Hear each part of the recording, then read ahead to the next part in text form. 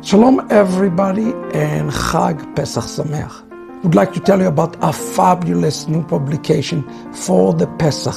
This year I wanted to enrich your Pesach Seder in another dimension. So I sat down, I wrote many of the traditions that I was raised up in, and I put it into a new publication called The Hidden Mashiach in Haggadah Pesach.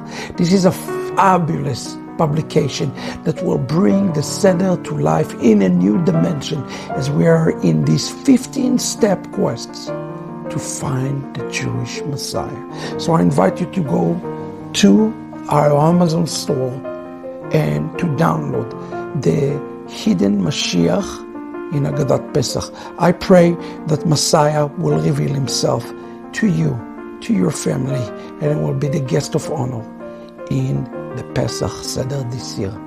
God bless you, and let's go and find the Messiah this Pesach.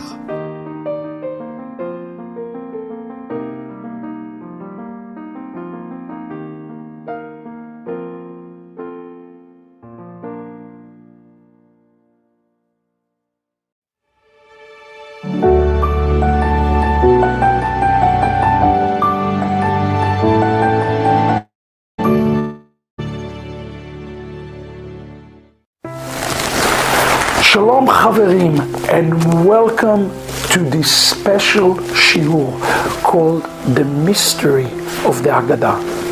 As you probably heard, we have decided to release to the world, completely free of charge, a new Messianic Haggadah, a publication as important as our Ahavat Olam Sidur and the return of the kosher pig, that point the way to Messiah through the word of our rabbis and through the word of the Haggadah in a way that will make you shout in joy, hallelujah, as you go through this Passover Seder.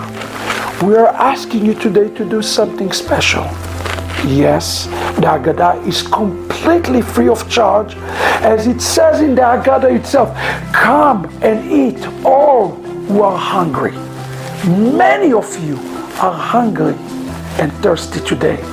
And as an organization, we decide to open the door and our storehouse to you. If you are blessed by the Haggadah, go, download it, but also please consider supporting this project, as thousands upon thousands of dollars have been poured into this project by so many people who are heroes of the faith. So please help us to continue to spread the good news through the Jewishness of the Messiah, through the Messianic theme in things like this Passover, Seder, the Haggadah, the things that highlight the nature of our Messiah, Yeshua. Thank you for your generosity. I hope that both our teachings on Passover will be a blessing to you, and everything that is being given to you, you will be able to give 10 and 100-fold back. Remember, nobody is to come empty-handed to the house of the Lord in the Pesach. So whatever you can give, give. And if you can't give, well, it's our joy to give to you. Chag Sameach, and enjoy these teachings. Shalom, Chaverim, Chag Sameach to all of you who watch this program today in preparation for Passover, titled The Mystery of the Haggadah.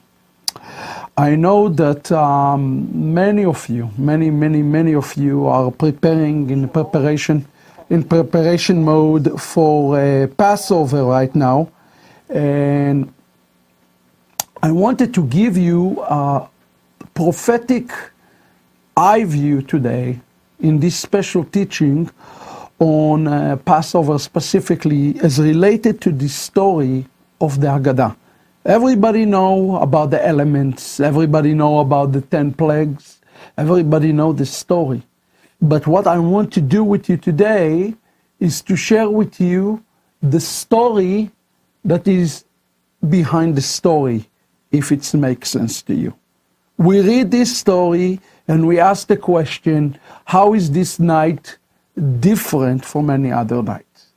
Well, I want to try to answer this to you today through the word of our sages, the word of Chazal as we know them as, the words of our rabbis, and to try to understand what is behind this story of the Haggadah. Let me start by first suggesting to you that the entire theme of this book that I hold here in my hand, the Haggadah, okay, here is a traditional Haggadah Pesach. The entire story here is a story of redemption. Okay, let's start with this. Is a true story of redemption. And if we look carefully and deeply at some of the steps and some of the clues that left to us in the Haggadah by our sages, we will find very clearly not just the Messiah of Israel, but we also find the redemption, eschatology, etc., etc. As a matter of fact, in Talmud Bavli, Rosh Hashanah Tractate, chapter 11, chapter 11, page 11, Masechet, page 11, Aleph, it says the following. It says, on the new year, the bondage of our ancestors in Egypt ceased. In Nisan they were redeemed, and Nisan they will be redeemed in the time to come, Rabbi Yeshua says. In Nisan the world was created. In Nisan Abraham, Isaac, and Jacob were born. In Nisan they died.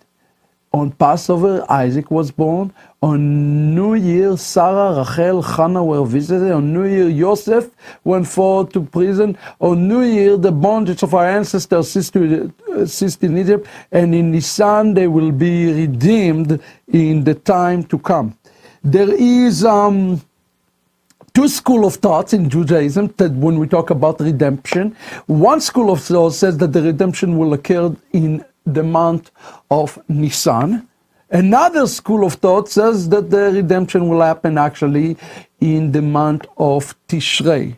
For the majority, though, of Jewish thought, the redemption will happen in Nisan. When I'm talking about the redemption, I'm talking about the final redemption, because our sages explain to us that redemption, the process of a redemption, is a cyclical process rather than a linear process. What has happened will happen again. Exodus Rabbah 2 says to us, Mashiach, everything that has happened in the first Geulah, when we went forward out of Egypt, going to happen again, but it's going to happen in a much more magnified way. Okay, so in essence, if we can take the story of the Haggadah, based on the word of the sages, if we can take this story and study it carefully, we can learn the clues and the steps of the future redemption, okay?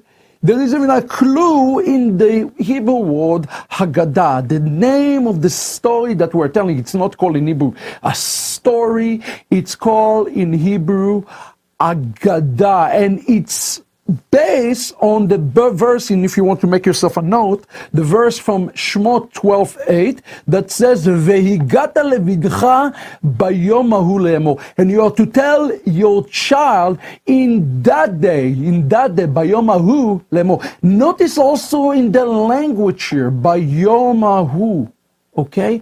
It says in Zechariah, talking about God, he says, and we sing it every Shabbat in the synagogue, Bayom hahu yeh Adonai echad u'shemo echad. In that day the Lord will be one and his name will be one. In essence, we are to tell the story of Haggadah for our children over and over and over again for one purpose, to prepare them to the day of redemption, the day of redemption that is coming in in the future. That's kind of the reason we're telling the story. This story, the story called the Haggadah, represent a rehearsal of some sort, okay? Now, the word of Haggadah, where's this name Haggadah, where's that come from, is also interesting. Chazal explained to us that the word Haggadah related to the idea of being drawing near to God, drawing near to Him, coming close to Him. Okay, it's like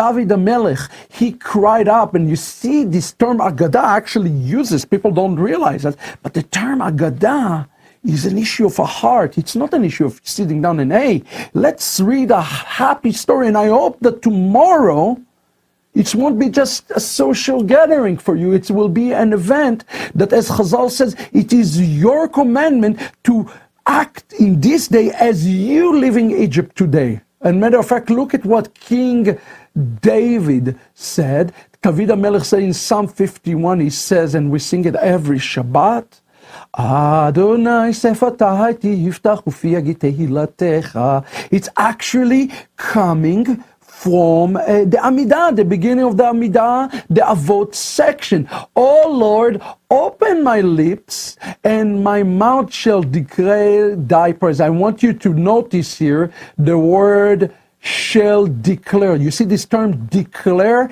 The term declare in Hebrew is the term yagid.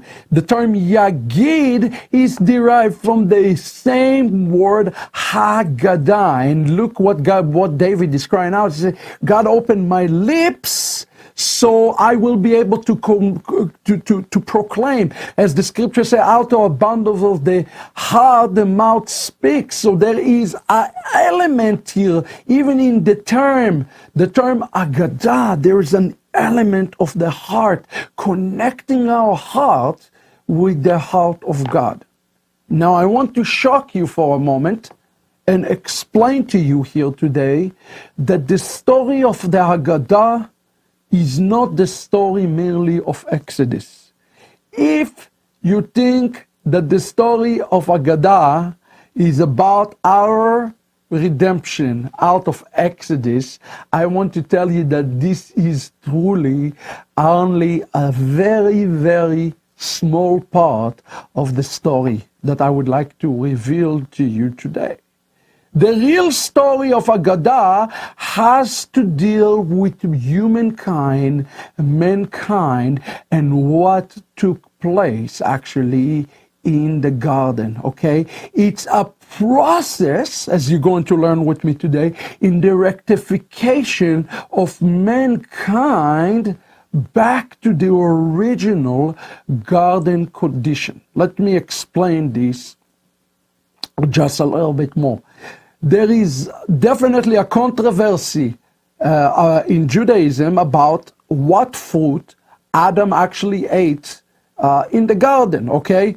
Some say that he ate the fruit of the vine. In rabbinical literature, you're going to find a couple of these. Some say he ate the fruit of the vine. Some say he ate wheat, and some say he ate from a fig tree, and some say he ate from an etrog tree. Interesting, all of those things are represented by the different festivals, okay? Since we do not know exactly which fruit Adam ate from, I want you to notice that each one of those things that I just mentioned to you is part of the Passover Seder. It should give you a real clue for what the Passover Seder is really all about, okay? So, for example, the sages teach that when we drink, the Seder starts with the first cup of wine that is called Kadesh, or we call it in Hebrew the Kiddush, right? The cup of sanctification. What is the first thing we do? The sages explain that the cup of Kiddush, what we do in the entire Haggadah story, we do what's called a tikkun, repair or restoration. And what are we repairing through the very first cup of Kiddush? When tomorrow, when you raise the cup and you read, Baruch atah Adonai Eloheinu melech haolam, borei pri hagefen, please understand that this mitzvah, in theory, according to Chazal, it's a mitzvah that we proclaim to bring a tikkun for this first sin in the Garden of Eden, okay? If Adam indeed ate vine, as Chazal says, they say, we start with the fruit of the vine, we're making a tikkun for the sin of Adam. In essence, we said to God, God, we want you to bring it out of spiritual Egypt. We want you to restore us back to our original condition, okay?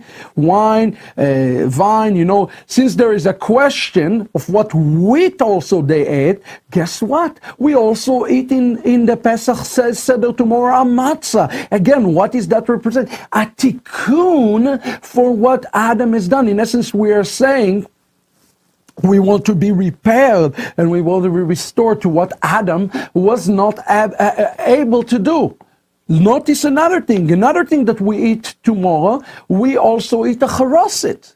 Now, what charoset is made of? If you know what charoset is made of, the one ingredient of a charoset, okay, that is made from is apple, okay? And the word that is used is the word tapuach, okay? Tapuach is represented, it can be both represented, tapuach represent apples, but it also represents an etrog. Again, those are the two things that the rabbi said, that Adam, this represents the forbidden fruit, okay? Some people also add figs to the charoset for that exact reason as well. And here's what our sages said. We do those things, even in the element of the charoset, for one reason. We eat matzah, we eat charoset, we also drink the first cup of wine. We do it for one reason only, to remove ourselves the original sin of the tree of knowledge. Matter of fact, in Midrash Rabbah, we learned that afterwards, I want you, the Midrash Rabbah actually, there's a very interesting commentary that explains that afterwards, Adam and Eve ate all kind of animals.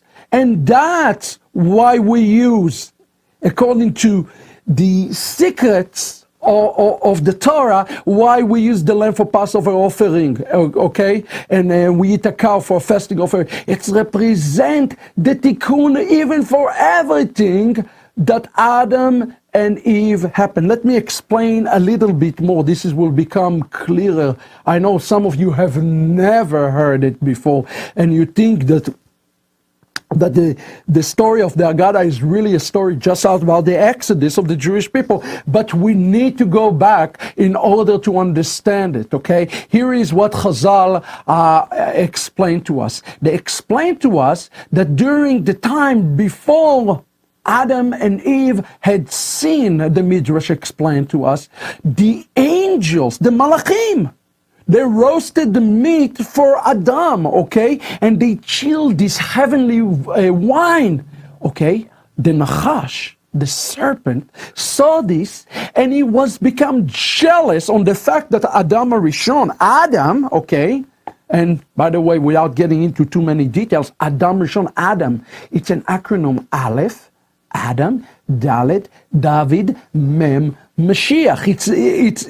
It's a picture of Adam, of David and Messiah.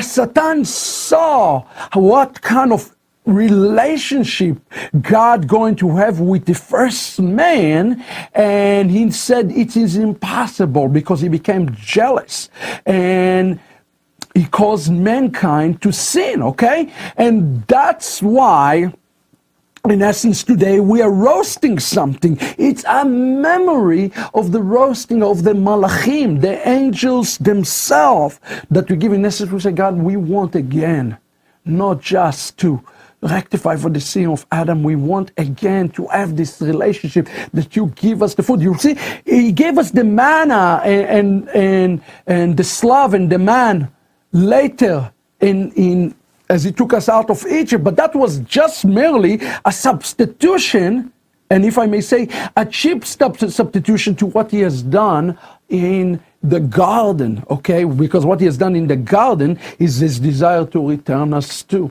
Let me give you another incredible example of those things so we understand the meaning behind the story of the Haggadah. In the Pesach plate, you're going to have a parsley, okay? And, you know, sometimes lettuce. Notice that everything that we eat is green, okay? And people ask the question, why do we eat green? And some people said, well, because it's present life. Well, friend, that's true, that's fine and all, but that's not the real reason, okay? Why do we eat green? Let me shock you. Before Adam have sinned, friends, he was not permitted. Before Adam and Eve sinned, he and Eve were not permitted to slaughter animals for food in order to eat them. Since the animal were also what we call metukanim. They were repaired, they were in perfection. Okay? Adam only ate vegetables. He was vegetarian. How do I know it?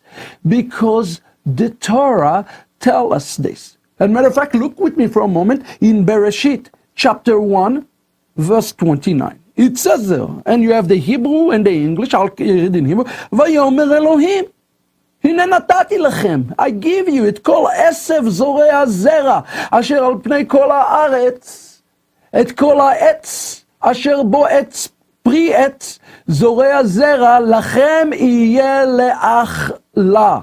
I give you all those greens for vegetables. And it will be for your eating pleasure, okay? Please understand that this design that God has for us is not with meat. I'm not, by the way, I love eating meat. Don't get me wrong.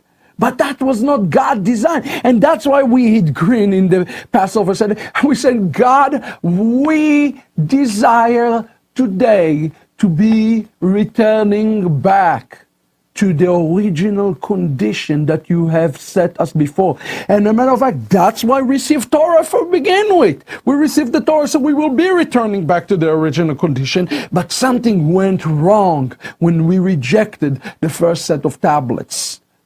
As a matter of fact, the second thing we're doing in the story of the Haggadah is we do a bracha over the parsley.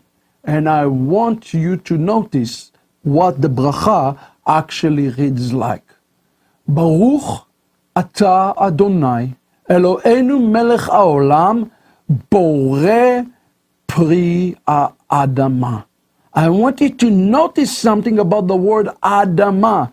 The word Adama made up of 3 root letters. Aleph, Dalet, Mem. That's the name of Adam, okay? In essence, there is a clue, linguistic clue here in the word. It said, we want to return back to the original condition where Adam was operating back. Matter of fact, let's bring up the word one more time. The word Adama, Adam, it's Aleph for Adam, Dalet for David, and Mem for Mashiach. There is even a clue here of the 3 layers of Geulah. Adam brought the first Geulah, or he was supposed to bring the first Geulah, and he failed.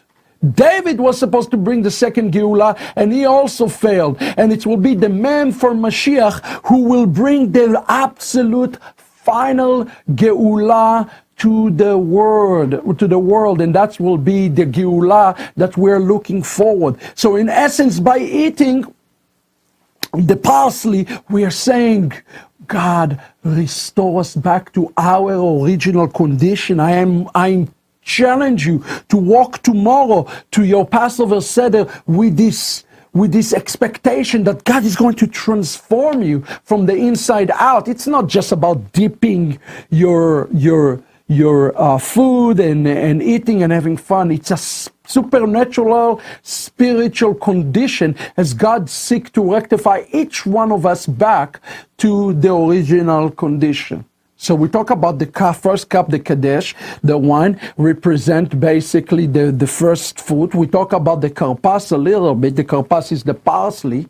But let's dig a little bit deeper to this. You see, the word karpas, friends, Again, Hebrew is such a beautiful and unique language, so you always need to pay attention to it. But the word karpas is derived from two words. The first word, as a matter of fact, let me show it to you, put it up for me, is the word kar, which actually means pillow. Karit is him, and pas mean removal.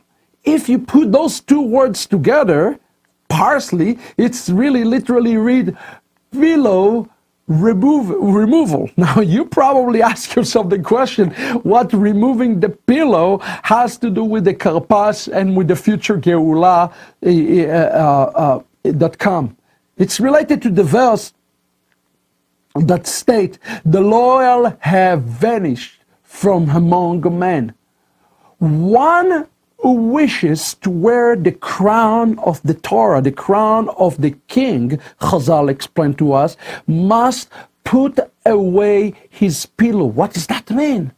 When you dip the karpas, it means you, in essence, surrendering your life to the Lord, and you say, I'm willing to put away my own comfort, okay, my own comfort, in order to receive the comfort that God has for me, but not my own comfort. As a matter of fact, in Pirkei Avot, the ethics of the fathers, the rabbis explain the karpas like this. He says, this is the way that is becoming for the study of the Torah. Sleep upon the ground and live life of trouble. What does that mean? Sleep upon the ground and live life of trouble. That's how you receive Torah? That's how you receive the crown of Torah? Sound like a recipe for trouble. But Chazal said, no, that's what the karpas represent, okay? A person should be willing to lay aside his pillows and couches, in a spiritual speaking, okay?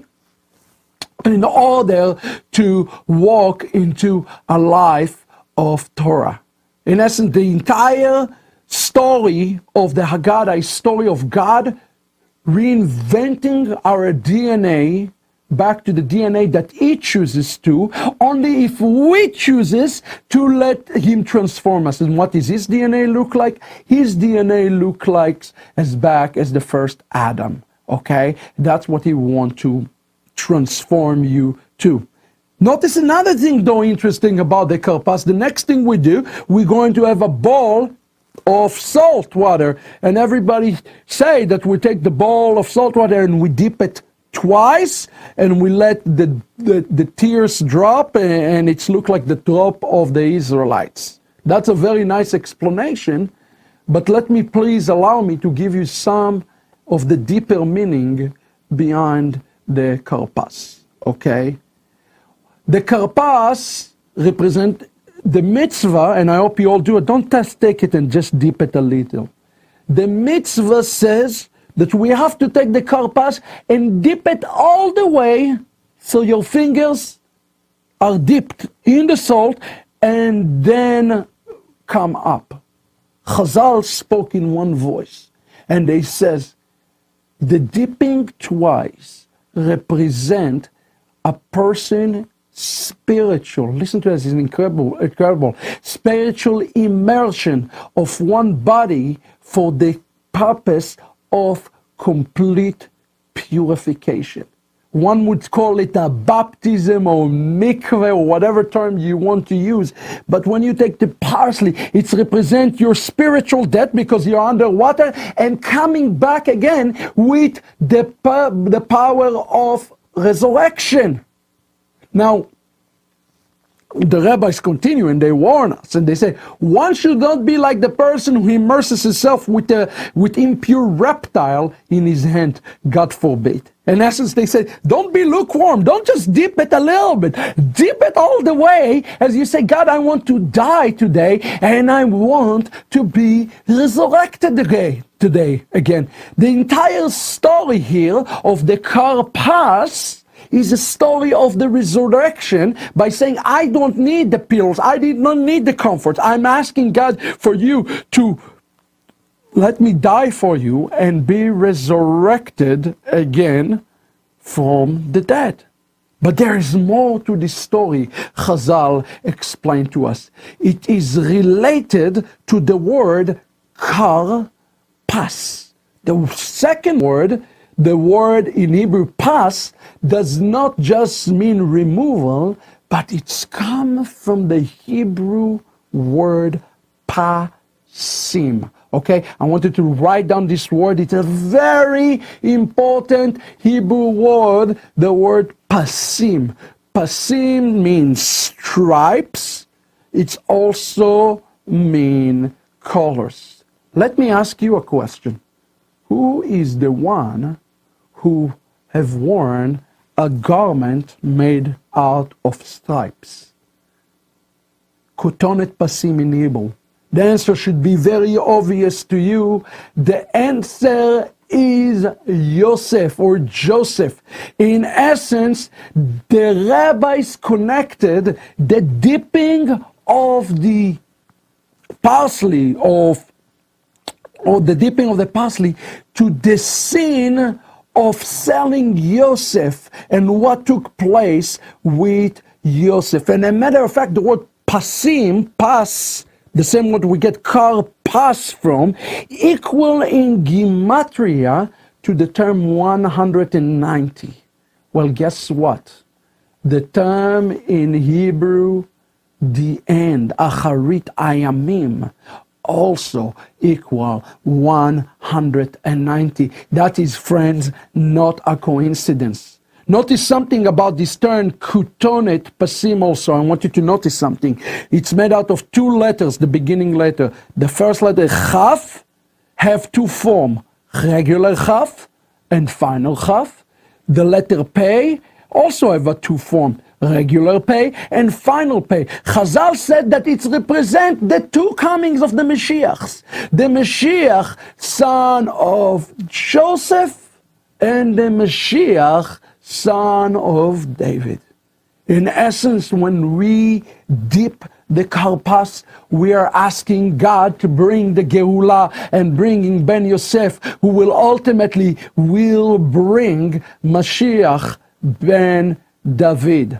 As a matter of fact, Chazal says this in Sefer HaMenucha, by Rabbi Manoach. They says, let's read it together. This is halacha.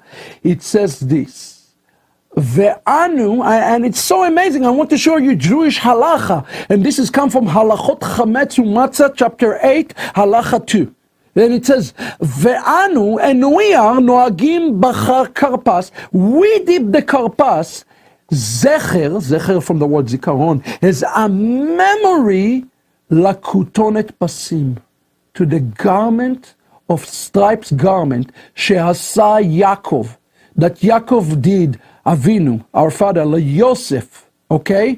Nidgalgel adavar, the things happen, Veyardu avotenu lemitzraim.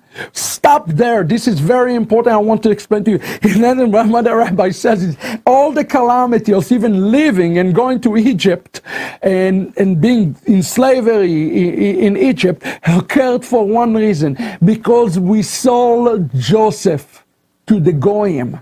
We saw Joseph. It's a prophetic picture of that. But here is the shocking part that Rabbi Manoach says. Not only that this is a messianic thing to do, but he says here, he explained the two dippings the following. Let's go back to Rabbi Manoach, and he says, Klomar, therefore he explained, Shehatvala Rishona, the first time we dip, okay, is not for the charoset, zecher lekutonet apasim, okay? And he explained it. He say we are doing this. The entire thing is a karpas.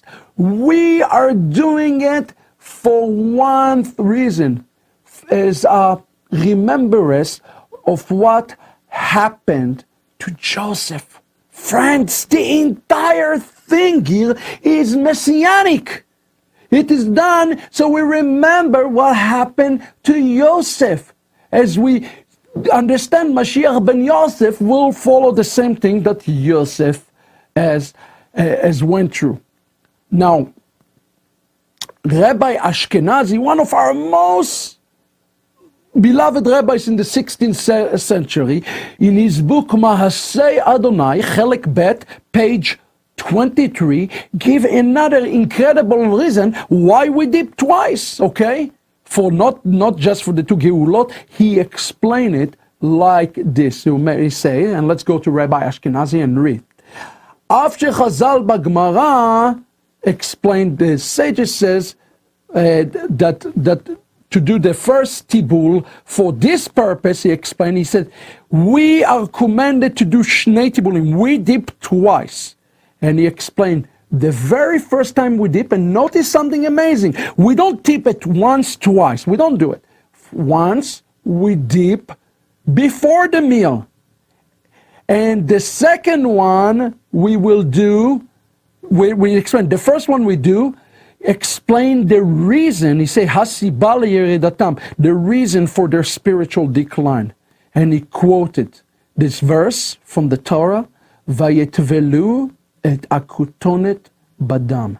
And they dip the kutonet, the coat, the pasim, they dip it into blood. In essence, the first time we dip it, okay, represent the sin. It's represent the offense that we have done, okay?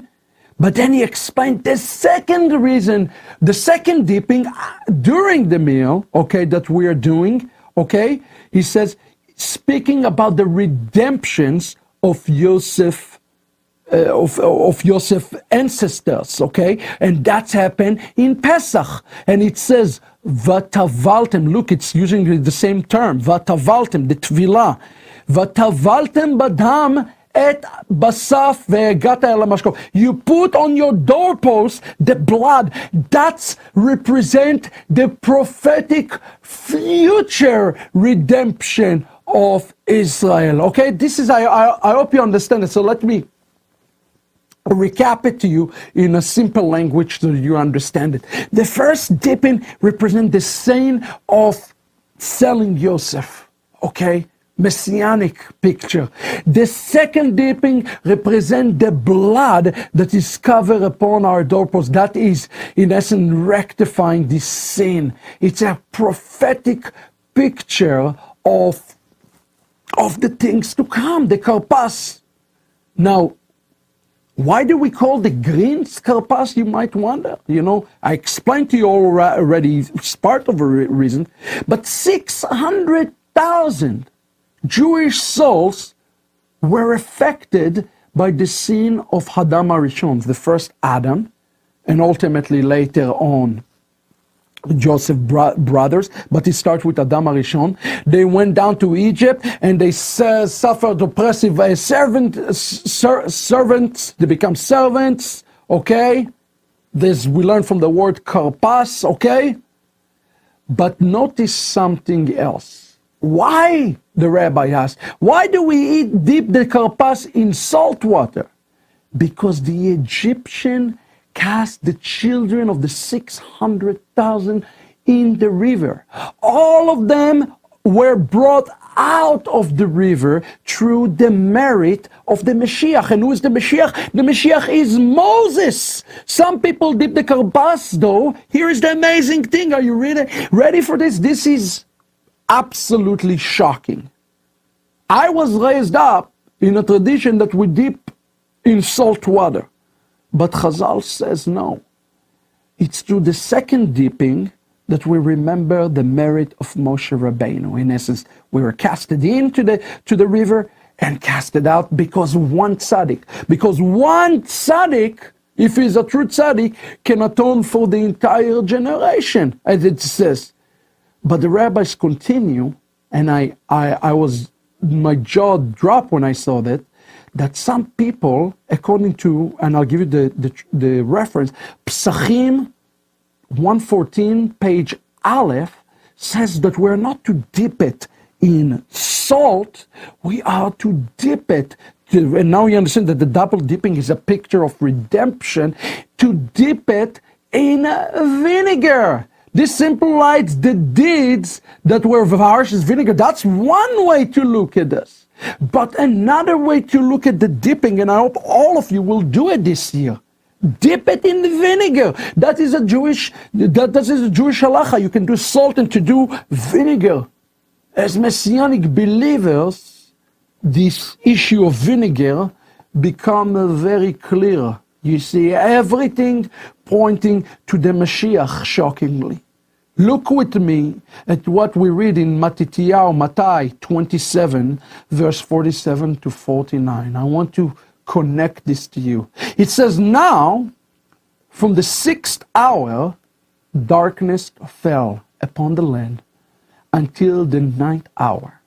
When some of those standing, they heard it. They began saying, this man is calling for Eliyahu. Right away, one of them ran took a sponge. He filled it in the sour wine and put it to the stick and was offering to Yeshua to drink. But the rest was saying, leave him alone. Let's see if Eliyahu will come to save him.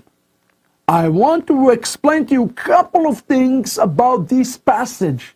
Now that we understand that this bowl of vinegar, when we are too deep, represent the future redemption of Israel. But before we get there, I want you to notice something else. It says in the text here, and I believe there is a cross-reference in Yochanan as well, but it says here that darkness fell. Why did the author here, Matthew, want to tell us that darkness fell? What is so significant about darkness falling? I found the following in Moed Katan, and if you want the reference, it's Moed Katan, 25 page bet. Let's look at this together. It says this, Choshech al kol haaretz, כאן בתלמוד כתוב, כאשר נחה נפשו נפטר רבי יעקב נראו הכוכבים ההוא. When Rabbi Yaakov, who was a great tzaddik, died, look what happened in the daytime. The stars were visible in the daytime. This is a very Jewish concept. And Matthew understood it. When a tzaddik is passing and it's a daytime and there's night, it's a picture of a tzedakah, of a tzaddik here. Now, notice what happened in the text. They offer him vinegar, okay? And as you'll see in a second, he took the vinegar, okay? In Matthew 27:34, it actually says, let's go to the next one, say, they offer him wine mixed with gall to drink, but after tasting, he was unwilling to drink it. Initially, he was unwilling to drink it. But look what Mitzudot David explain on this term. Let's look at the Hebrew together again. It says, the same slide, it says, Ma'achilim oto esev maram, they give him vinegar. The reason that you give vinegar to a person, because you want to take the pain. This is a commentary, by the way, on the Psalms, that you want to take pain and to add pain upon the pain so he can suffer an extra suffering. Friends, the dipping of the parsley is a dipping of redemption, that we ask God to take the one who is like Yosef, Kutonet Pasim, who wear the garment that is stained with blood, and we say, we put all of these things upon him so that we may be redeemed. That is what this story really is all about here, friends, and I hope you all see that and understand what I'm explaining to you now. The dipping of the vinegar is significant. As a matter of fact, in Yochanan 19, we see kind of the cross-reference, and we read there, after this, when Yeshua knew that all things were now completed, to fulfill the scripture, he says, Ani tzameh, I am thirsty. Now, a jar full of sour wine was sitting there. So the sponge soaked with the sour wine on a hyssop branch and brought it to his mouth. When Yeshua tasted the sour wine, what is sour wine? It's called chometz in Hebrew. He said, it is finished. And he bowed his head and gave up his spirit. Please understood that this is very, very significant what Yeshua has done. And I want to give you a cross reference if you have your Bible in the Tehillim. In Tehillim, chapter 69, okay, you're going to notice here a similar thing. It says in Tehillim, let me find, it's talking about the vinegar. And who is the one who is going to take the vinegar? Is Yosef. And why do we dip it? We dip it in order to pass, in essence, the role of the purification and sanctification, okay, to him, so he can rectify us back to the original garden condition. Okay, so this is also very, very significant, and I hope you understand the importance of those things. Let me continue to go forward just for a moment. We also eat during Pesach something that is called acharoset. It's a mixture of apples, and now we know what the apples represent, rectification of the first sin, but they also adding to it, always in every dish, any Jewish dish, you add to the acharoset red wine. What does the red wine represent? Chazal spoke about this in one voice, and they say it's an illusion. It's an illusion to blood. It's represent the blood, okay? And it says the following: when Eve ate from the forbidden fruit, from the tree of knowledge, she experienced. Listen to this: when Eve ate from the first fruit, she experienced her first blood cycle. Okay, she didn't have the things that women have to go today through. Nida was not existent until Eve. So ladies, you can thank Eve for this, okay?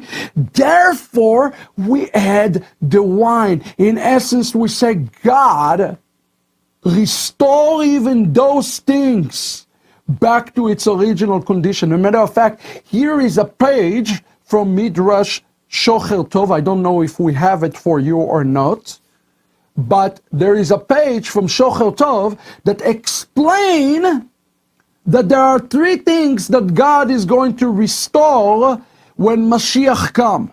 Okay? When the Lord, it says in Psalm 146, the Lord loosened the prisoner, the three things God going to restore is, one of them is the pig. The pig will be kosher again. But the other thing, it says, Ein tom'ah ve'ela nida shene'emar. Okay, there will be no more nida. Please understanding this, okay? No more nida. Because again, we are asking God, even through the Karpas, to restore the world, to restore us back to the original condition. So, you know, we went through a Karpas, we went through the first cup of Kiddush. You start to understand we are asking Mashiach ben Yosef, through Mashiach ben Yosef, to rectify us. But now we're getting kind of to the star, to the main event, the matzah. And what we do with the matzah is interesting. We have a white cloth, and 3 matzot are covered in this. Okay? The middle matzah, okay, we are taking it out, okay? And basically, by the way, it's a reminder of the verse in Exodus 12:34, if you want. So the people took the matzah before it was leavened, they took it and they wrapped it in their cloaks and their shoulders. That's Exodus 12:34. That's kind of on the physical level. But what about the prophetic meaning behind this middle matzah, which is called also in Hebrew afikuman? Why do we break the matzah? And why we also make this declaration, this is the bread of affliction? Why do we sing this song? Okay? This step has a specific name. It's called the Yachatz. Okay, the Yachatz is also related to the word Mechitza, and I always think about the Messiah. Tell us he's breaking the Mechitza, the barrier. But what is the reason behind this breaking? Okay, let's go through a few reasons, and I want you to notice that when we break it, there are two pieces, one big and one small. And the big piece, it's very important, the big piece is the piece you're going to hide. Not the small piece, but the big piece. Okay? Why is it? Well, there's a few reasons that given by our sages. Let me run through them very quickly. Number one, it is a reminder that the 10th plague happened in the middle of the night. Therefore, we break the middle matzah into two unequal pieces, because Moshe says, thus says the Lord, about midnight I will go forward among the Egyptians. Moses said, kechatzot, about midnight, not exactly midnight, since only God is capable to knowing the exact moment of the event. The broken matzah is a reminder of human limitation. That's one reason. Another reason of the broken matzah is a reminder that God, of course, split the Red Sea. Similarly, the Red Sea did not split equally, okay? It had two parts, and that's what it represents, okay? But there is deeper reason for this that I would like to get with you too. God divided also the years that were mentioned as the covenant or covenant pieces into two unequal parts. Let me explain to you this. The people were subjugated by the Egyptian for slavery, according to Genesis 15:13, for 400 years. But when we were enslaved, we were not enslaved for 400 years. We were enslaved only 210 years. So too, the matzah is kind of dividing into larger and smaller pieces. Okay, the larger piece is hidden under a pillow called afikomen, and whoever find it get great reward. We take out the middle matzah, break it into half, hide it in a place that a child will have to find it. Okay. Now I want to challenge you for a moment behind this thing. Okay. The first night, this first part of the first half of Matzah, Chazal explained, represent actually an event that happened way before Moses. It's happening an event when Abraham went to help his brother-in-law, his nephew Lot, okay, to set Lot outside from captivity. That's the first piece of matzah. And during the second half of the night, God performed the miracle of the Passover. Chazal connected those two events from captivity to liberation to explain those two parts of matzah. And remember that when Israel left in the wilderness, Moses called the altar, and he says the altar is called Adonai Nisi, called the place Adonai Nisi, which means God is my miracle. It's a reminder that the miracles that happen in Egypt happen only through God's grace. We hide away the second piece, okay, as the Midrash says, to the verse connected. It says it was called it's Exodus 12:42. So it was for the Lord a night of watching, or in Hebrew it's called Leil Hashimurim. Leil Hashimurim is one of the names in Hebrew for the days when Messiah will come, okay? That means that we set apart the bigger piece, because when Mashiach will come, the final redemption will be greater than the first redemption. Please understand, the redemption of Messiah will be greater than the redemption of Moshe. And that's why Chazal said it's absolutely imperative that the bigger piece will be set, because it will be much greater than the miracles that we have seen, much greater than Mount Sinai and so forth. The future Geulah will be greater. And that is very important. Now, how do we get to this future Geulah? You might ask the question. What is the steps? Well, the very first thing that we do in Pesach, when we take the matzah, we sing this song called Halachma Aniyah. It's a Aramaic song. It's Halachma Aniyah de'achalu avatana be'ad Mitzrayim kol dichfin yeteh ve'yechol. Everybody that is hungry, let him come. This is the bread of affliction that our father ate in the land of Egypt. Let us all who are hungry come and eat. Let us all who are needy come and celebrate. Now we are one. We're here, but next year we will be in the land of Israel. Now we are slave, but next year we may be free. Okay? And interestingly enough, that's represent the redemption. The bread of affliction represent the redemption. Okay? In some version of the Haggadah, I want you to notice something. The entire Haggadah, not this step, but the entire Haggadah, the entire storytelling before that, the first page starts with the word Ha-Lachma Aniyah. This is like the bread of affliction. It starts with this word, which implies that the matzah that we are eating is not just similar to what our ancestors ate in Egypt. It's not the actual bread they could consume, but it represents the same spiritual quantity as the bread that Hashem gave us. And matter of fact, Rabbi Itzhak Shapira, okay, one of our famous, greatest rabbi, explained the bread of affliction in such a, he said, matzah is more than just an imitation of the food of our ancestors who ate in Egypt. This is not what it is. It is not like the bread of the affliction of our ancestors that brought about the redemption and release from impurity.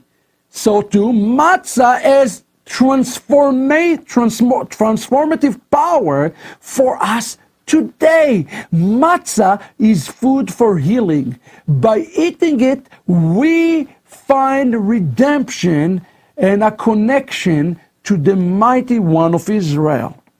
The Zohar explained that because Israel ate supernatural bread in Egypt, it was not a regular bread, please understand that, they were immune to the forces of evil called Yetzer Hara.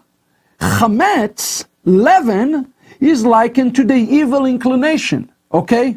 And by rejecting chametz and only eating matzah that does not contain chametz, the people of Israel were released from impurity, okay, altogether, and they were able to, therefore they were able to consume chametz without the fear of having affecting them.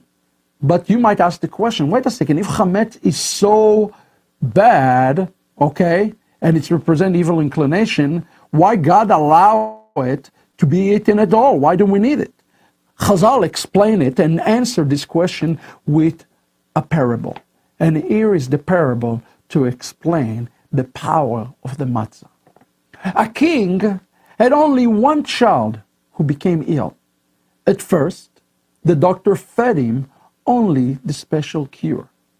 But when he became better, he said the child could consume anything that he so desired. So too, when Israel went from Egypt, they had no idea of the source and the secret of their fate. God said, let the people eat only matzah, the bread of healing. While they do so, they should not consume any other food. When Yeshua gave the bread to his follower, he said, this is the bread of life, this is the bread of healing. While they do so, they should not consume anything else or any other food. Matzah will become the remedy through which they will enter the secret faith. After this, nothing can harm them so that they can again eat chametz. Matzah, in essence, allowed Israel to enter into the service of God in the divine faith. This is why the bread is called the bread of healing or the bread of life and so forth. This, the bread of affliction, okay, is truly the bread of life. As a matter of fact, the word here in Hebrew, the word anya or ani, that's a word for affliction, okay, has different meaning, okay? It does not just mean afflicted, it does not even mean only poverty, but the word ani comes from the word ane. Ane in Hebrew means answer, to answer me. It's literally called in Hebrew the bread of answers. And eating matzah made us ask many questions and offer many diverse answers. And I want you to get used to the fact that we're not going to get one answer, okay? But it's also called the bread of oni, of poverty, because it's prepared in the way that a poor person prepares his bread. The word oni can also be derived from this idea that we are to be blessed by shefa, divine plenty. And how we receive divine plenty? From anything that comes from above, even if it's appealed to the world as oni. And a matter of fact, there is a clue here that as we take the bread and we eat the bread, our eyes open supernaturally to this bread of affliction. Look with me on these verses from Hosea chapter 2. And it says in Hosea 2:23, and it shall come to pass in that day, I will respond, says Adonai. Don't you like the word I will respond? The word here, respond, in Hebrew is the word e'eneh. E'eneh is derived from the word oni, the affliction. How I will respond? I will respond through the bread of afflictions to the heavens, and they will respond to the earth. God in essence says, that's how you are going to have relationship with me. It's through something that I will give you. It's an act of divine grace, okay? It was simply through the act of eating matzah that God redeemed us out of Egypt. And the next Geulah, remember, because it is cyclical, will be greater, with greater divine grace, okay, than the first Geulah, okay? In essence, he made us aware that there is no place empty of God's presence and God's grace and God's kindness. The Talmud explains it so beautifully and says it like this: an infant does not call his parents father and mother until he consumes solid food. This means that wisdom and understanding come from God, and only when become worthy of them through the food of healing. And how do we start? By receiving the gift of grace. Beloved, everything starts with the gift of grace. The message here is the message of grace. Matzah is called lachma aniyah, poor person bread. The lowest things, if it's come from Hashem, can and will provide grace. Let's continue on in the story of the Maggid. One of the highlights in the story of the Maggid is the story of 4 sons. Or as it seems, let's see a picture of those 4 sons. One of the sons is called in Hebrew the Chacham, which means the wise. One of them is called in Hebrew the wicked. one of them called the Tamim, the innocent, and one of them Sheheino Yodea Lishol. He doesn't know how to ask. Now, what are those four sons? Who are those four sons? And what do they represent in terms of the Geulah? I wanted to pay attention with me for a moment. For first of all, the way that the blessing begin, and you can come back to me in the camera. It starts with the word Baruch Hamakom. You know, the blessing, before we describe those four children of Israel, we start with the prayer, Baruch HaMakom, Baruch Hu, Baruch Shenatan Torah Le'amo Yisrael, Baruch Hu. Blessed be the place, blessed be He, blessed is the one who gave Torah to His name, to people Israel, blessed be He. 4 times the opening poems start with the word Baruch. And it starts with the word Baruch HaMakom, the place, okay? And it's 4, why? Because it represents the 4 children, you know, for the same reason we do those things, you know. They represent the Baruch before we eat, before we light Shabbat candle, etc., etc. Chazal explain that those 4 expressions, the Baruch expression, they represent the 4 cup of redemption. In essence, each one of those children has to be redeemed. And I want to shock you and explain to you something. Each one of those children is a story. We think only the wise one got redeemed, but that is not true. Each one of them gets redeemed in the story of the Haggadah. So let's talk about those children and see what we can learn about them. The first one is the wise, is the Chacham, is the wise child. The Chacham, the question I hope all of you will ask yourself is, what make him wise, okay? Why is he wise? And Chazal says he is not wise because he knows all the commandments. This is a shocking answer, and I hope you understand it. He is not wise because he knows Hebrew or he knows the reason for all of the commandments. That's not why. Here is the reason the wise son is wise. He realized the reasoning for the commandment, and that they can be reduced to the fact, the simple fact, that God took us out of Egypt. Rather, he is wise because he is seeking to learn new mitzvahs and seeking knowledge that is brand new. That's the only reason that the wise son, the Chacham, is wise. He is seeking new things. That's what Chazal says. It's not about what he knows. It is about what he is willing to learn and what is desired to learn, okay? That's very important. Israel was redeemed from Egypt because they accepted 2 commandments. And even before that, the Torah was given. And what are the 2 commandments? The Pesach and the Brit. Okay, those were the 2 commandments. A Chacham is simply a Chacham, not because what he knows, but it's about his desire. And I hope everybody understand that. Your desire count, and the Torah wants us to know it, and the Chazal wanted to know. Your desire to know Torah counts in the kingdom of God, even if you don't understand everything about Torah, okay? The second son that I would like to talk about is the wicked son, okay? What makes the son that is wicked, wicked? Here is the reason.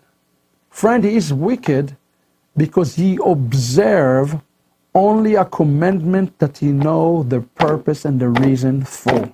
And this is something I want to challenge us today in the body of Messiah, to stop questioning everything the rabbis say or didn't say, or find out the reason for everything. The wicked child, okay, what is he saying in the story? Ma ha'avodah azot lachem. Why are you doing what you're doing? I want a reason. I want a report. I want to know why we're doing what we're doing. Friends, sometimes it's very dangerous to try to find the reason for every mitzvah. You know why? Because Hashem is heavenly, and only He and He alone know the reason for every mitzvah. We don't understand it. And what makes the wicked child wicked is because he tried to reason and rational everything. Everything. Let us, God, help us, so we will not be like the wicked. The third son is the one who called the Tamim, the simple one. And what does Tamim have to say? He said, what is it? You know, the simple child is more impressed, in essence, with the natural universe than the Jewish history. He asked, what is the Exodus compared with God's greatness as creator of the universe? We tell this child, God took us out in a strong hand in order to show the true greatness. God was even willing to forgo Israel, what Israel deserved, you know, in interest of redeeming his children. That was more difficult than creating the world. The people of Israel were not worthy of being redeemed. Friends, please understand according to the principle of justice. Help us not to be like Atamim, impressed with the natural universe instead of the ancestry of our Jewish people. Okay? It's important to us to immerse ourselves in the Jewish culture and Jewish tradition and do things in the Jewish way. Okay? Very important. And actually, when we think about the 4 children, you think that the lowest one is the wicked one. Wrong! The child who is the lowest of the lowest of the lowest is actually not the wicked. It's the one that doesn't know how to ask. Why? Because he doesn't understand the ancestors of avoiding chametz or the reason of eating or anything. He is lost. He's like a person who is lost in Egypt and became bogged down by idolatry. Only when we ourselves get rid of chametz, even inclination, we can even come to the point that we can ask. This child doesn't even know what to ask because he's stuck completely in Egypt. He did not even start his journey yet. Now, I want you to be understanding that all the story of the Geulah here is a story that all 4 children, at the end of the day, are getting redeemed. Okay, this is very, very important, because we don't know who is getting redeemed. So 2 questions you have to ask yourself. Number 1, how they're getting redeemed. Number 2, are you ready for this? Who is the one who redeeming those children? Who is the redeemer of those children? Here you go. Pay attention to this very, very closer. The wicked person was redeemed because the covenantal promise of a redemption, and not because he was deserving redemption. God had promised Abraham, Isaac, and Jacob to take the children out of Egypt after 400 years. And God did it. That's why he did it, even though he was undeserved. We call that, friend, grace, okay? The one who didn't know how to ask was redeemed because the zechut avot, what's called the zechut avot, the merits of the father. Because he chose to remain faithful to the tradition of the forefathers, even when he didn't all understood them. He merited redemption. Okay, the third child, the simple one, was also redeemed, okay, from Egypt because of the merits of the Torah, okay? Some of the people of Israel were redeemed not because what they did, because of what they would do in the future. Hashem knew that they would accept the Torah and therefore merited redemption even before redemption was deserved, okay? Finally, the wise one redeemed because he truly lived his life according to the Torah, okay? But the question becomes, who is the redeemer of those 4 children? And now we're finally getting to the important point. The Torah speaks about 4 children. The Torah also talks about 4 cups of wine. We also ask 4 questions. And all of it is based on Exodus chapter 6, verse 6, 7, and 8. But there is a problem that I hope all of you are aware of. In Exodus 6:6, he says, Lachen emor lebnei Israel, say to the children of Israel, I am Adonai, deliver you from the Egyptian, save you from your work, redeem you in outstretched arm, take you to be my people. And then verse 8, something happened. And I brought you to the land. Wait a second, friends. There are no 4 children in this story. There is a 5th child in the story. There is one child who is missing from this story. And I want you to remember that there is the 5th cup of wine, the cup that we do not drink. Okay, it's the cup for Eliyahu Navi. It's the 5th cup. So there are no 4, there are 5. But we don't drink this 5th cup. Why we don't drink this 5th cup? Because this son has not yet arrived.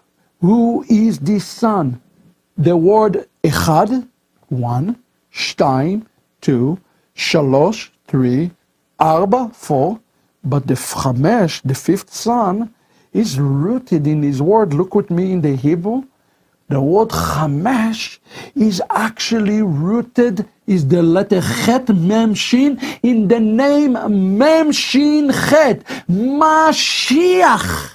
Do you want to know who the 5th son is, friend? By the name 5, we should know who it is. It is the Messiah. One of the sons will be the redeemer of the 4 other children. And who it is? It is the Messiah. And that's why, although the scripture says, and I will brought you to the land, and if you're in Israel, you're certainly in the land, you don't drink the 5th cup, but you're in the land. How can it be? It is because the 5th son yet to come. You might ask, where is the 5th son is? Well, the 5th son is in the diaspora. And a matter of fact, the sages tell us that the 5th son in the story of Pesach has a name. Has his name, he's the prodigal son. Some of you have heard the prodigal son story over and over again, but I promise you that you have never heard it through the story of the Haggadah. The prodigal son in this story is none other than the Mashiach. That's why we see in Luke 15 the following upon his return. This is again a prophetic picture of the story of Haggadah. It says, my son, the father said, you're always with me and everything I have is yours. But we had to celebrate and be glad because the brother of yours was dead and he is alive again, and he was lost and now he is found. Friend, the Chamesh, the 5th son, is the prodigal son. That's literally the name that is known as in Judaism, is the prodigal son. And he is the one who is going to bring salvation to all the other sons. Notice he is a son of Israel. The Mashiach is one of the sons of Israel. He's not a Gentile. He's a son of Israel. He's a Jew. Okay? The other thing about him that I want you to notice, in Luke 15, it says that the son, the prodigal son, appeared wicked. He was wicked, to appear wicked. Yeshua appeared wicked today, but he is not wicked. He is going to return. Look what the text says in Luke 15. Where did he went to? Where did the prodigal son went to? It says that he went to other nations. He went to the Goyim. Okay, he went to far lands, to the nation. Yeshua today belonged to the nations. And only through this process of bringing back and inviting the 5th son back. I personally drinking the 1st cup, and I tell you why I drinking, because Yeshua, Yeshua is representing this. That's why when Yeshua was on the cross and said, maybe now we will bring Eliyahu. Why? Because what's the 5th cup? The 5th cup is the cup of Eliyahu Navi. Okay? Eliyahu Navi bringing the 5th, ultimately the prodigal son, the Mashiach. So this story here of the 4 children coming down to this, all 4 children as being redeemed in the end, they are redeemed by the prodigal son. And who is the prodigal son? Mashiach Tzidkenu himself. Okay, one more thing for you. I realize that this is running quite long, this teaching, but I hope it's been a blessing to you. What about this funny song that we sing in the end of the Seder? Go like that. Haggadah, Haggadah, Haggadah. Who is this Haggadah? The word gdi in Hebrew comes from the word goat. It's the funniest and craziest story of this goat. And matter of fact, this story is a cursive story. What I mean is by a cursive story, we read one verse and then it's added to it another and then another, and we always sing it. And it's just a crazy story about a kid, okay, and a kid that is being ate by a cat, and a cat that eat by a dog, and etc., etc. I want to read with you this crazy story as we understand what this story has to do with the future redemption of Israel. Here's the story of Haggadah, and I hope you will all sing it tomorrow. It's go like this. Then came the Holy One, that's the end of the story, blessed be he, and slaughtered the angel of death, who slaughtered the shochet. Shochet, if you don't know who the shochet is, he's the one who slaughtered. Who slaughtered the bull, that drank the water, that extinguished the fire, that burned the stick, that hit the dog, that bit the cat, and ate the kid. One kid, one kid. As a matter of fact, it's kind of fun. The Haggadah is talking about the father who buy this story.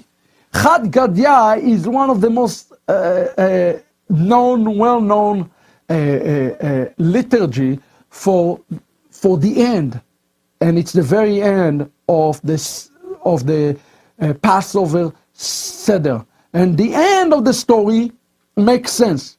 God, Hashem himself, is the very end, in the very end of the story. He brings death upon the angel of death, okay? And if you want to understand how end time eschatology going to look like, just see the end of the story. Hashem is going to defeat Ha-Satan, okay? The question becomes, what are all those things represent? What the kid represent, okay? And what the cat represent, who is the dog, etc., etc. Various explanation is given to this, and they're all very messianic in nature.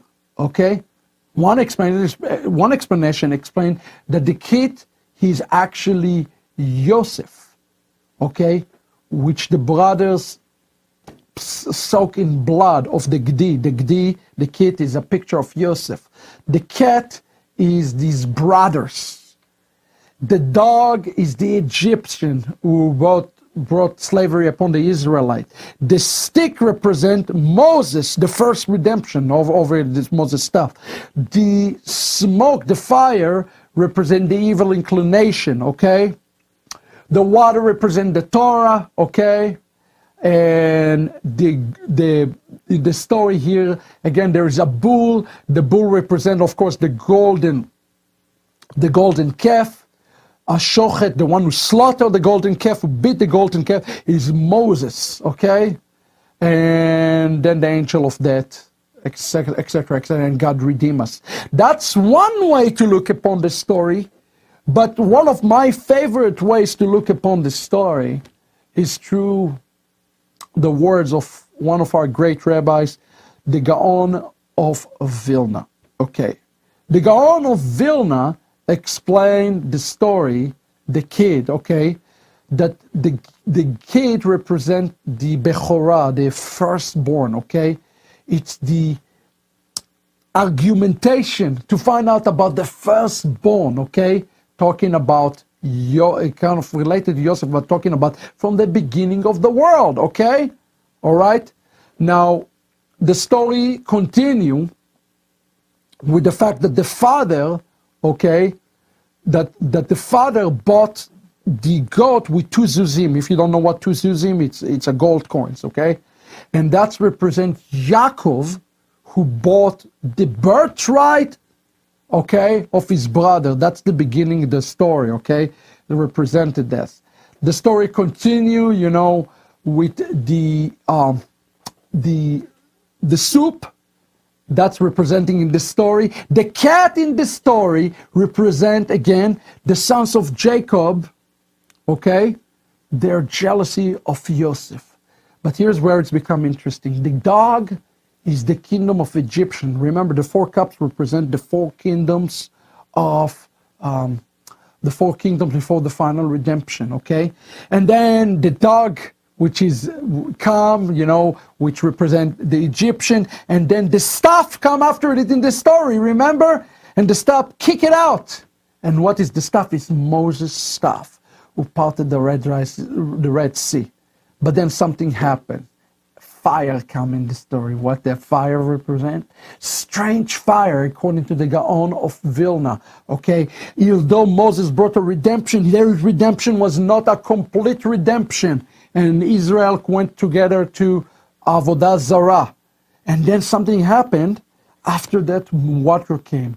Water represent not just the spirit, but represent the rabbis themselves, who brought back a little bit the Jewish people away from Avodah Zarah. But then something happened. Oh, the bull appears. And who is the bull? Bull represents the kingdom of Rome, the kingdom of Christianity, according to this story. Okay? But somebody coming and he's slaughtering the kingdom of Christianity. Who is the one that will do this? In the story, somebody slaughtered the bull. Who is the one who is slaughtering the bull? It's called the story HaShochet. Who is the Shochet? The Shochet is Mashiach ben Yosef. He has to come, he has to fight for Israel, and he has to die, according to the story, by Malach HaMavet. Okay? But then something happened. After the Malach HaMavet killed him, HaKadosh Baruch Hu come, according to the Gaon of Vilna, in the manifestation of Mashiach ben David, and slay and slaughter Hasatan once and for all. And the rabbi says, no, it's not if we are good, we will receive Ben David, and if we are bad, we will receive Ben Yosef. No, they say Ben Yosef has to appear before Ben David will appear. So, okay, let me recap for you what we learned today very, very briefly. We learned a few things today, and I hope this has been just a terrific study for you. It could take many more hours just going through this.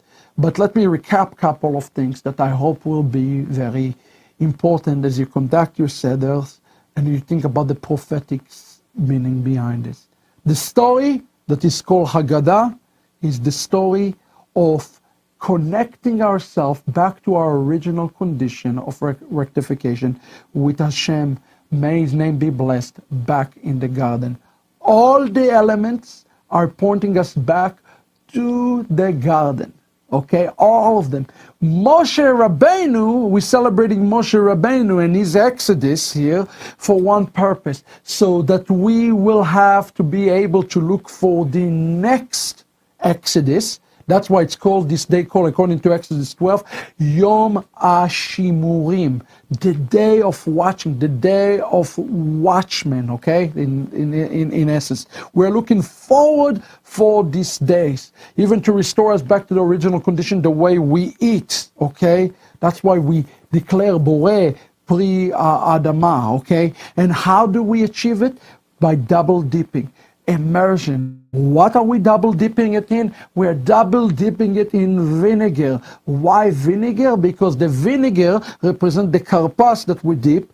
The karpas come from the word pasim, that represent the garment of Yosef. Only through Yosef, only what through Yosef done, through the blood in essence, we can take upon ourselves this rectification and prepare forward. And that's why Chazal said we are to do it twice. First, represent the sin of the children of Israel when we sold Yosef, and maybe perhaps we need individually to do that too, for selling Yeshua for who he's not.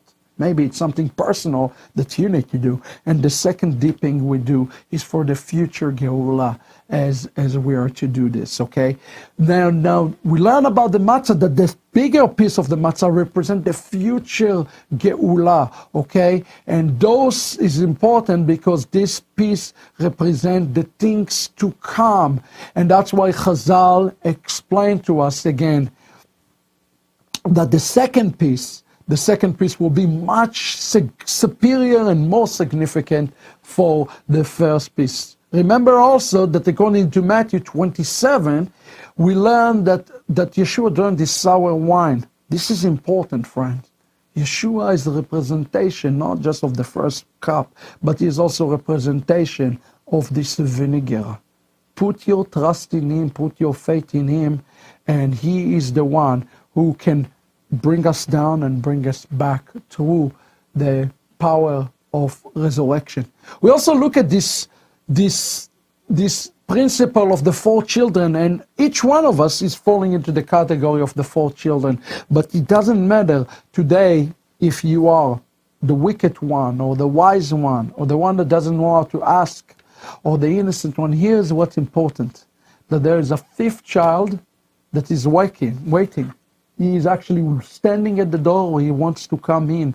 He known in Jewish literature as the 5th son, Chamishi, or if you flip the letters, the term is Meshichi. He is the Mashiach himself. He is this prodigal son, and he wants to return. And how is he return? He return through this lechem ha'oni, the bread of affliction. The word oni, ani. Think about it. Zechariah chapter 9, verse 9 tell us the Mashiach is called ani rochev al chamor. How appropriate it is that the Messiah himself called ani. He is called poor. He is a representation of this bread, the bread that give us answer.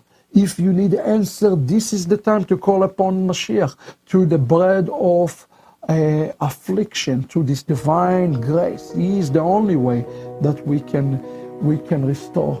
Finally, we look at this song of the Haggadah, and we learn through the Haggadah that although the kid died and the cat died and the dog died, notice all the kingdom died. The angel of death also died because there was a shochet, who is Mashiach ben Yosef, who came. Yeshua come first time as Mashiach ben Yosef, is coming then again according to the song as the Holy One of Israel. Ben David come to finally complete this salvation. I hope this lesson, this teaching, brief teaching on Haggadah, bless your heart. I hope you enjoy it. If God moving you to support this type of broadcast, as you can imagine, it takes a lot of time to prepare those type of teachings, to bring it to you. We always would appreciate greatly your support. But I would like to close just with a prayer for each one of you, Seder, tomorrow. Avinu Shebashamayim, God of Abraham, Isaac, and Jacob, I ask that you give each person here who will lead tomorrow Passover Seder much atzlacha, much success, to see Yeshua in a unique way, but not just to see him, but explain the message of the Messiah, of the gospel, the true gospel. Rectify and repairing and bring a tikkun to the world, and tikkun to each person taking part of the Seder, even back to rectify the sins of the Nachash, the serpent.